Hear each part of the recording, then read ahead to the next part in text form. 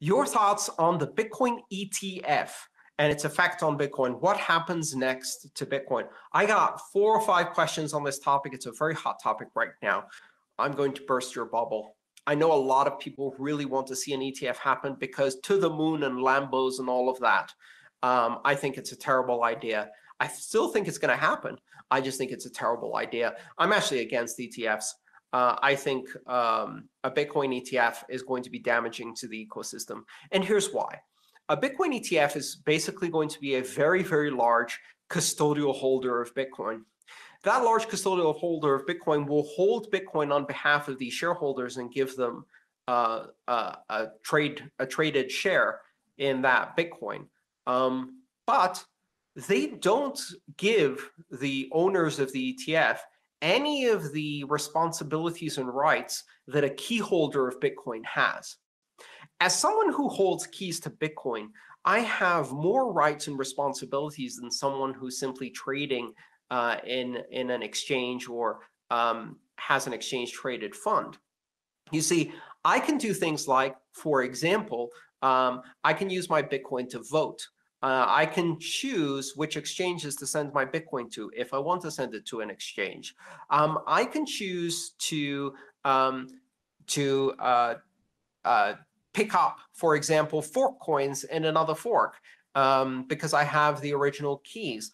If there is ever a fork debate, which is very likely to happen again in any cryptocurrency, then the fund that controls that Bitcoin now has a very large voice. Their shareholders don't. They don't get to choose which fork the fund is going to follow in a Bitcoin debate. And maybe the fund follows both. Maybe it gives them some of their Bitcoin from the other fork. We already saw that level of influence when it actually occurred during the August 1st fork and the user-activated soft fork, scaling debate, Bitcoin Cash, Bitcoin Unlimited, Bitcoin XD, all of that scaling debate with all of these fork coins that were available and the various clients that supported them.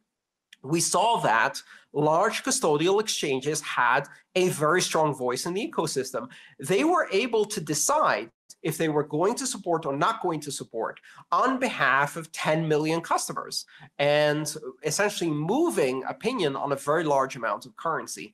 An ETF will do that, and it will do that on an even bigger scale. So it will give institutional players access to Bitcoin, but it won't give them a voice in the consensus and governance of Bitcoin. That will be held by a centralized fund manager, and that centralized fund manager will speak on behalf of all of the people who have that exposure to the ETFs because they actually hold the keys to Bitcoin. That is a very bad thing. It's not going to be the end of Bitcoin. It is going to cause manipulation of the prices. It is going to cause manipulation of the debates about scaling decisions.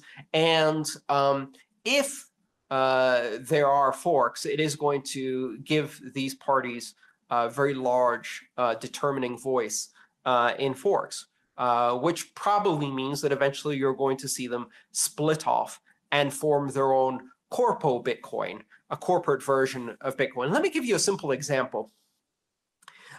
There's a new change being proposed for the Bitcoin ecosystem that allows completely anonymous confidential transactions with encrypted values, encrypted senders, encrypted recipients. And this change is being proposed as a soft fork. Does the ETF manager adopt this soft fork or not? Well, they have a big problem because if the authorities are really pushing hard against anonymous private Bitcoin, they may feel obliged to not adopt that change. Now, that means that a hell of a lot of Bitcoin is floating around that doesn't have privacy and anonymity protections because the custodian of that Bitcoin hasn't adopted that change. Effectively, you now have 2 markets for Bitcoin, private Bitcoin and not so private Bitcoin. These are the kinds of problems that happen with an ETF.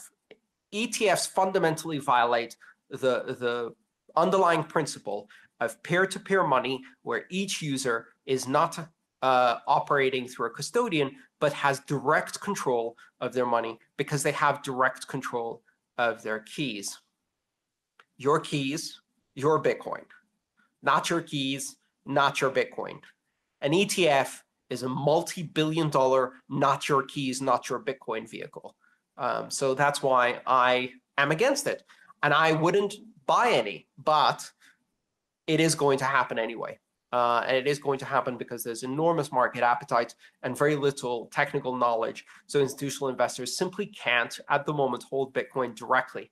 I think eventually it's going to create two categories of institutional investors. Those who have the technical know-how to actually hold real Bitcoin and gain all of the advantages of that and really have financial independence, versus those institutional investors who don't have that technical ability and therefore always use an intermediary. Very much like in the current Bitcoin ecosystem, you have users who hold their own keys and users who use a custodian exchange wallet and effectively are second-tier Bitcoin users, if they're even Bitcoin users at all. All right, folks. Big Cheds is a professional trader and one of the founding analysts of Bitcoin Live, an educational platform for crypto. He also has a background in psychology, which he uses to help people deal better with FOMO and other emotional decisions in trading. Do you think the ETF is going to be the thing that pushes Bitcoin to 100,000? You know, the whole tail wagging the dog. Well, I think Bitcoin has natural momentum pushing it to 100,000 when you have just not enough supply. I think a lot of people who are buying Bitcoin are taking it off exchanges and they're holding it, generally speaking. I think that will push it towards 100K. I think it definitely helps. There's no doubt about it. I don't think it's a bad thing. It gives some people more confidence to buy it, because Wall Street's getting involved. They've been involved for a while now with other, like GBTC and stuff like that. But it definitely gives them a little bit more confidence. And I think it will push it to 100K, but I don't think it needed that necessarily, given the natural momentum and natural trajectory, on longer time frames like the weekly chart. Just a nice, beautiful uptrend on the weekly chart. And yeah, I would say. And so do you have any like price targets that you're looking at specifically for Bitcoin or Ethereum in kind of the current environment?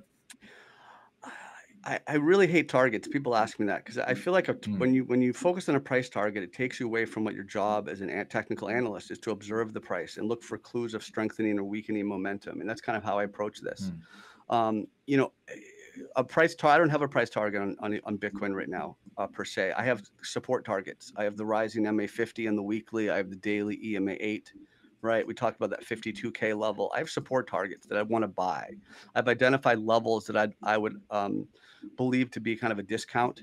You know what I mean? A discount to the current market. But you can do a Fibonacci extension, and you can figure out what the height of a move is going to be, stuff like that. And if you have a well-defined pattern, like a head and shoulders, like an inverted head and shoulders, you can use that for a target. Like this 80-day rectangle, you could have done that. You could have taken the height of the rectangle, and you could have extended out from that a target, which I think was like 55, 60K. So if you have a well-defined pattern, in classical charting, that will give you some type of a measured move, quote unquote type of a target. But when we're in essentially more or less price discovery, we're in kind of a brand new territory. I'm not going to say 74K or 75K. It's a round number. That sounds great. Everybody wins. I mean, Sure. That's fine.